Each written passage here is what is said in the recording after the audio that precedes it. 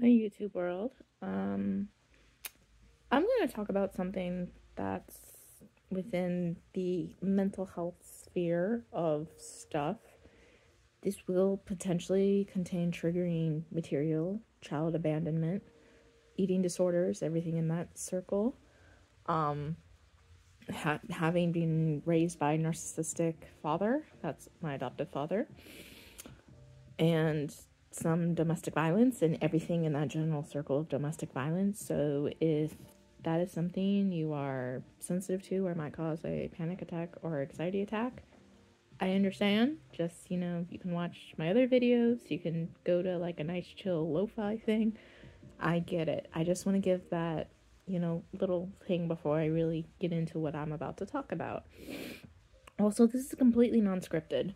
The only thing that's normally scripted in my videos are my audio essays, which, I have a playlist full of that where I talk about a bunch of different topics that, pop into my mind, some horror stuff, video games, my thoughts on philosophy on different matters, that whole schmeal. It's a big thing. So, with those disclaimers out of the way, let's get into this. So, I don't think I've ever been completely forward about one specific diagnosis I have, and that is partial DID, so partial dissociative identity disorder.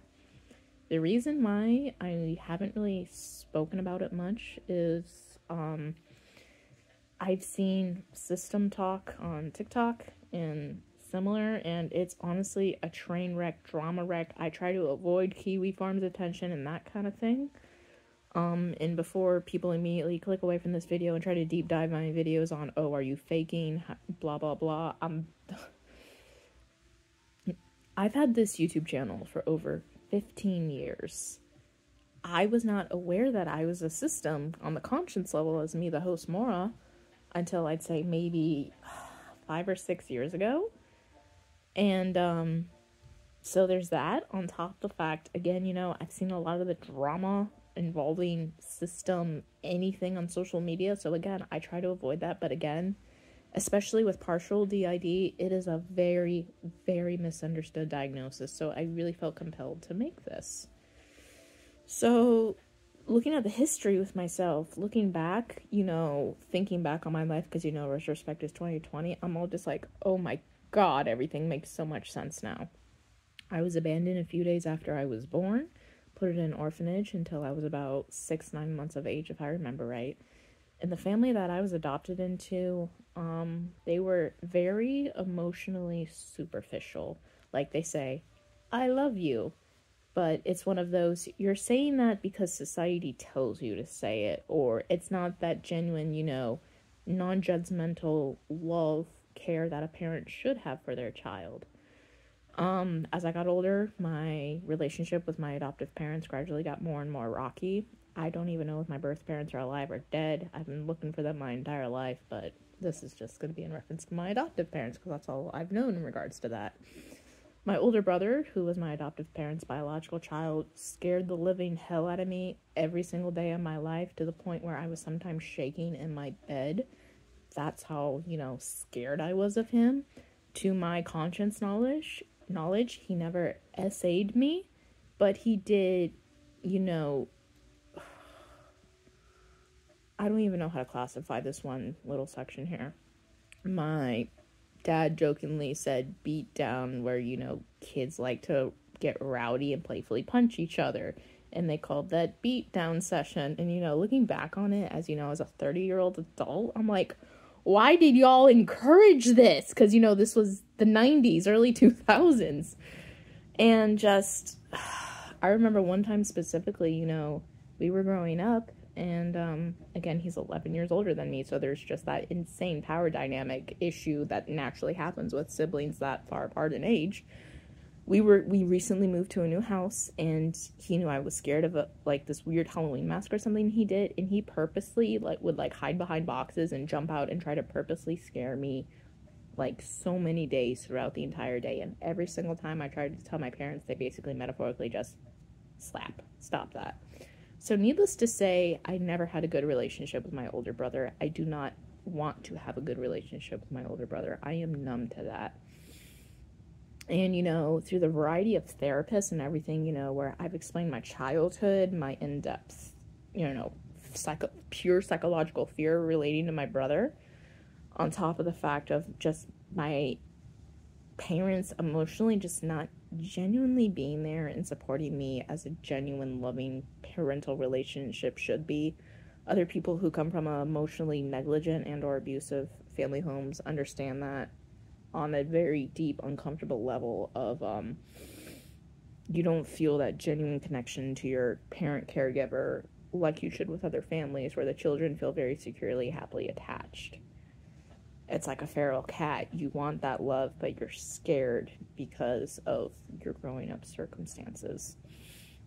So I absolutely contribute that to a huge reason as to why my DID formed.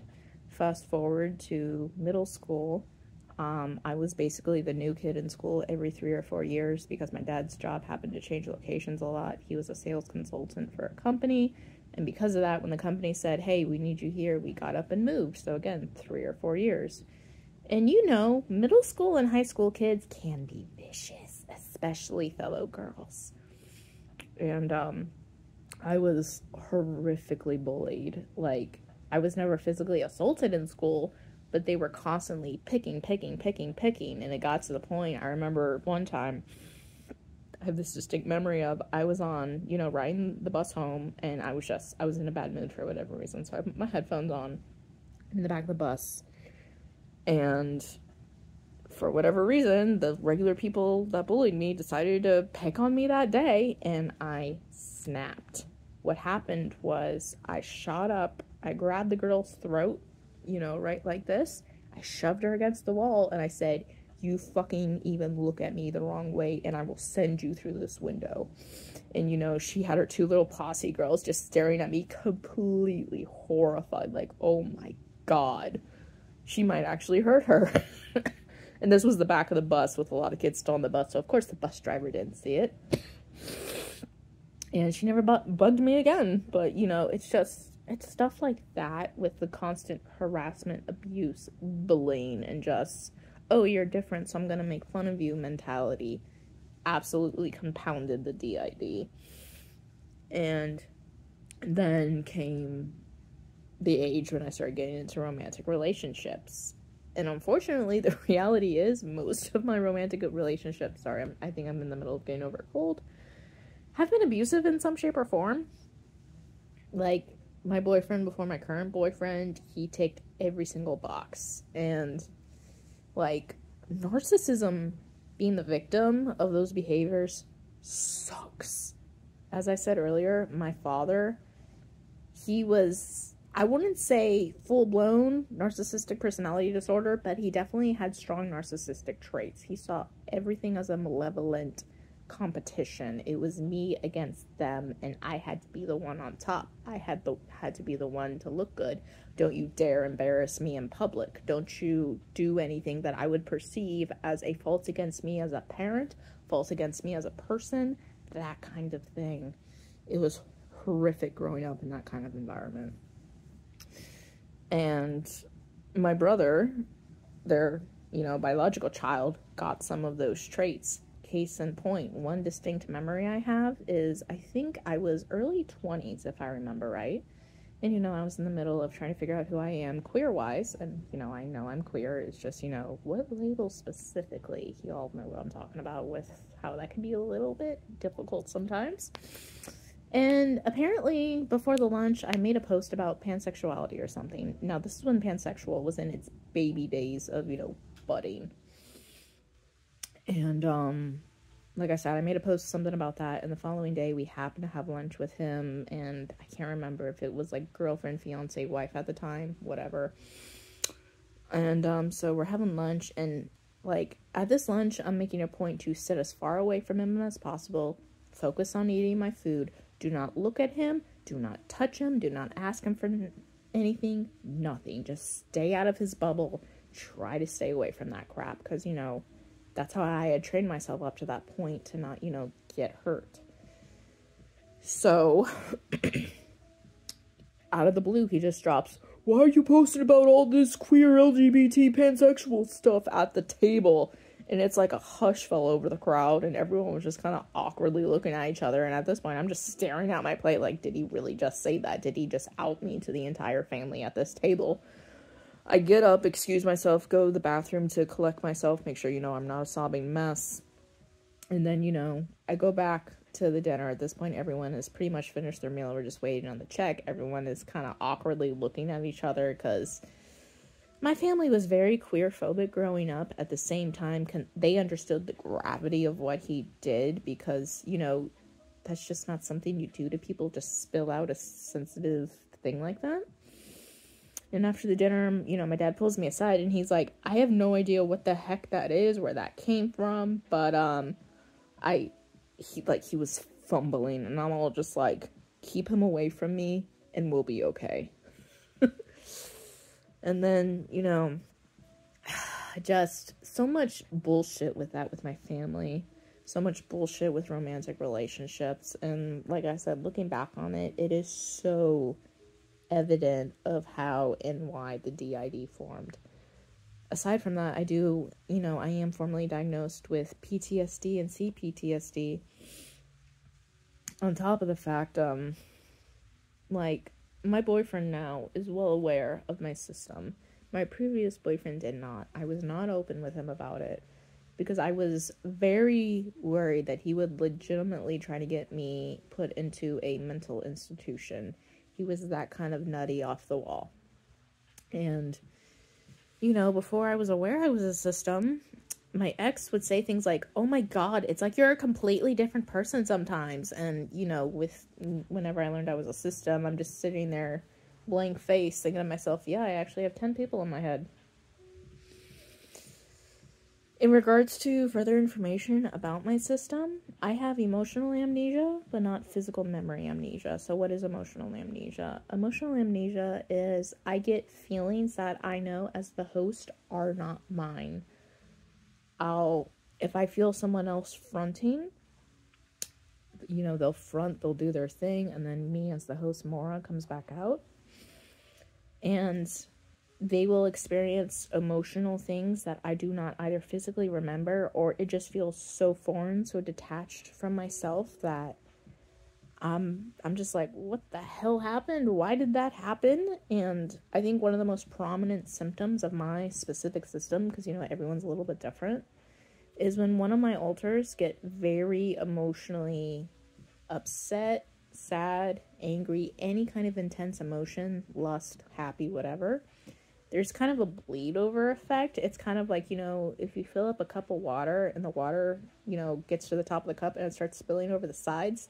That's the best metaphor analogy I can come up for that. Like, I remember one time, one of my alters specifically, I'm not going to name names because, again, some parts I do want to keep relatively private in regards to specific identities, so I'm going to keep it relatively vague. Because, again, I don't want the Kiwi Farm crowd coming down on me. She just felt such intense sadness that I wanted to sob. I wanted to cry. And I'm like, these are not my emotions. These are her emotions. But they are so strong, so upset, so frustrated that I want to cry. And, my boyfriend, my current boyfriend, I think I was video calling him at the time, and he was like, babe, why do you look so sad all of a sudden? And I'm like, I'm sorry, my system is kind of haywire right now. And, as I learned that I was a system, I did things to better incorporate and encourage connection. I don't want to say integrate, because the end goal for us is not integration.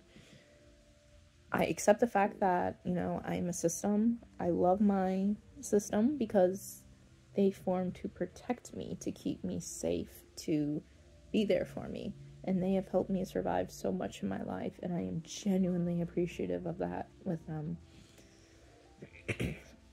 But yeah, like I said, I've done a lot of mental exercises to try to encourage everyone to be open with each other. It's almost like a round table relationship where, everyone comes to a kitchen table and we talk about, what's going on, how are we feeling, is there something upsetting us, etc. And yes, some of my alters are more standoffish than others, but it can be a real challenge. And again, looking back on my life, considering how much I've jumped around with like LGBT identities, when am I with gender, when am I with sexual orientation, etc., I can see why it was so confusing for me. Because all of my 10 alters, more or less, have very distinct gender identities, sexual orientations. How do they perceive romance? How do they perceive sensuality? How do they perceive rolling around in the sheets with someone? And that is why I have struggled so much to figure out what I am in that regard. Because before I was aware I was a system, everything was just a jumbly old mess. And I'm like, what is happening? But, like, moving forward, I'm not gonna put, in a corner or whatever who's fronting, because unless it's relevant towards the video, I don't see it as relevant. Again, I don't have full-blown physical amnesia. It's mostly emotional amnesia. But it's not that, I want to keep this secret from my viewers, because I love you guys. I appreciate that, you're sticking with me and hanging around with me. At the same time, even as someone who makes, like, vlogs about my health and everything, I deserve some sense of privacy. And for that, my way of doing that with my system is not being specific as to who's fronting. If I tell stories about them, I'm not telling, oh, this, did this, and then that to them. And I'm like, I don't want to get involved with that jumbly mess. I don't want fan art of my system. I don't want all the publicity that comes with it, but I do want to be forward with you guys that yes, I have this, because it is a serious condition. It is very misunderstood. Even within, system social circles, there's a lot of infighting of what constitutes as what. Do you have enough trauma to have this? And like with me specifically, considering mine was mostly brought on by childhood abandonment and then being adopted into a very emotionally and psychologically negligent in regards to overall wellness and well-being family, I have been told many times that you aren't traumatized enough for it. And I'm like, that is bullshit. Child negligence absolutely quantifies you for this. On top of the fact, just dealing with everything, it is so tough. And bless my current boyfriend's heart, because he loves me, he accepts me, and understands the fact that, sometimes people in my system are not okay, and he is the only person in my life that has permission to be like, hey, can I talk to such and such? And if I'm feeling okay with it, I'll say yes. I'll encourage them to come forward. Sometimes they do, sometimes they don't. Most of the time they do, because, they like him. Most of the people in my system like him, and or are genuinely attracted to him. It's funny, because, we are both polyamorous, but with me having 10 people in my head, he literally gets to date multiple people at once with me because of that. And also, on a side note, I'm pretty sure I got a fragment in there, but again, I'm still investigating. But I know this video is kind of rambling, kind of long, but I just feel like, especially partial DID, because that's almost never spoken about in system circles, we need more people to be forward about them having it, the reality of living with it, and how to deal with it. It is a mental health disorder, because it does cause me distress in a lot of living situations. But it's not like, oh my god, I'm in agony 24/7, like some of the naysayers want to say, they have. It's almost like it's not that I'm in malicious distress, rather I'm numb.